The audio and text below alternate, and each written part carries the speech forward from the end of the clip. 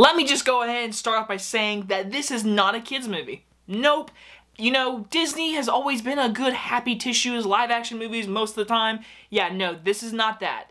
This is an adult movie, for sure. Do not take your kids.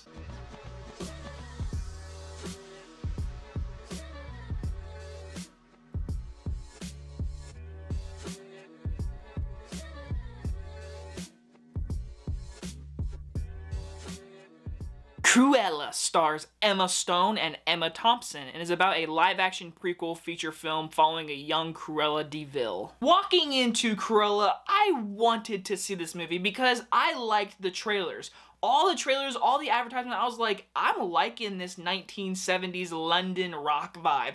I was all in for it. And you got the guy who directed I, Tonya.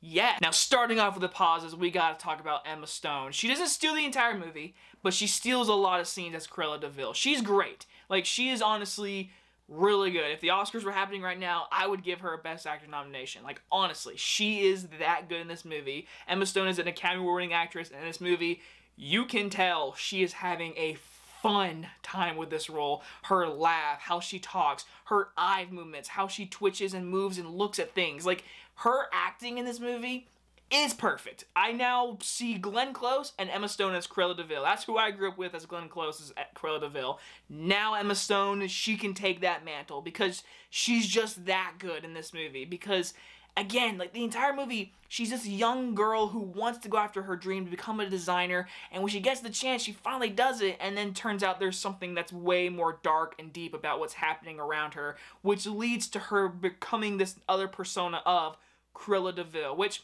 kind of reminded me of Joker, but I don't think this movie hit the mark as well as her becoming something like more tremendous. She was morely like kind of a two-personality kind of split. She was Stella, then Cruella, and then at one point in this movie, she becomes Cruella. She's walking around the house with her hair black and white, wearing these outstanding costumes. She is becoming Cruella, and I really like the development throughout the entire movie. Emma Thompson, she is wickedly evil, and she's good at it. And I mean, when you say the certain line of commanding a scene, you take that scene and all that kind of stuff, this is definition.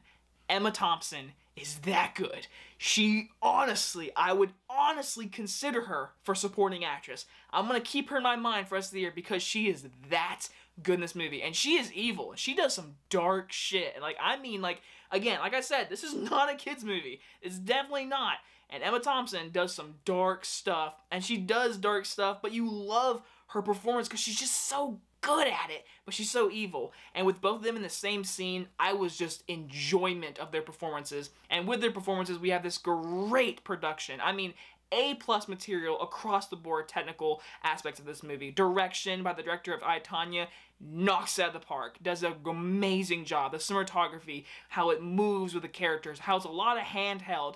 It felt gritty. It felt the 1970s feel, the look of the movie, the dark stormy rain, the darker tones. It really meshed really well, and I really enjoyed that stuff. Now, I think a lot of people are going to be kind of split on this movie because, in all honesty, all the live action Disney remakes have controversy. You either really like them or you really hate them.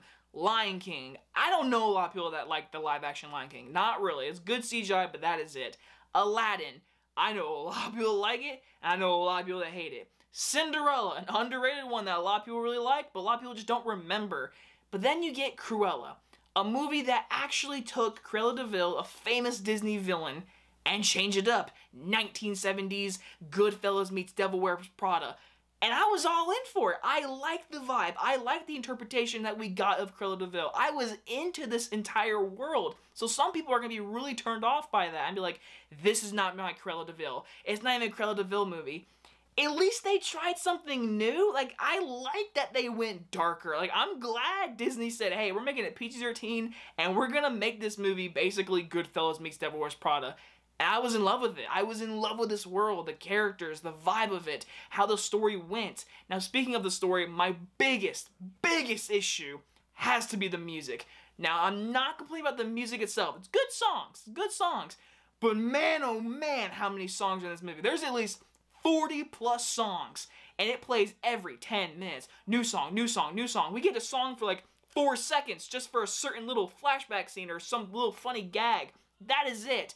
It kind of reminded me of Suicide Squad. I'm not even kidding you. And I really hate that movie. But this movie, the music was way too, like, jump up. I was like, chill out. Like, I like these songs. Like, in certain scenes, it fit perfectly. There's great scenes with music. But then there's times I'm like, you didn't need to add that song. You did not need to do this. You did this for the moment or for the scene itself. And finally, I think this movie is way too long. I checked my phone twice, and I pretty much was yawning all throughout the third act, because even though it's late at night, but still, it was long. It's 2 hours and 14 minutes, and I felt that runtime. It is a long movie, at least in standards of just pace, because I felt that runtime.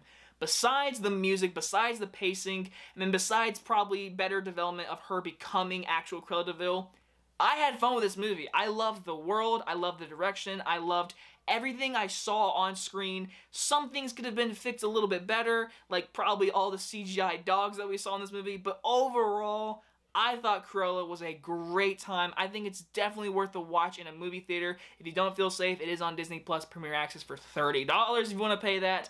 But overall, Emma Stone and Emma Thompson should honestly be talked for awards in the fall. But for now, go enjoy yourself, get a big bag of popcorn, and go watch Cruella de Vil. And I'm gonna give Cruella a B+. If I sat down and looked at all the live action remakes we got, I'm putting this one in my top 3. It could possibly be my favorite because I loved how different it was. Disney took a shot and they did it, and I was entertained throughout the beginning to the end, and I wouldn't mind watching it again. I don't know if I'll go see it in theaters again, but I definitely will buy it on 4K when it gets released. Anyway guys, enjoy this review, and I'll see you guys on the next one. Bye bye everyone!